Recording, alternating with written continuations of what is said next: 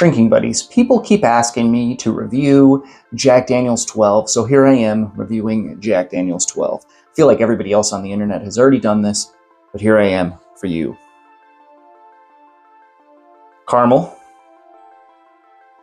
Oak. It's very oaky.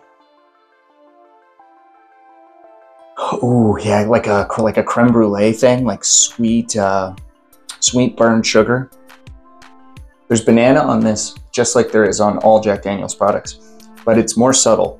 This is more oak forward than fruit forward because of the age. Proof is perfect on it. It's 107 proof, but it doesn't drink that hot.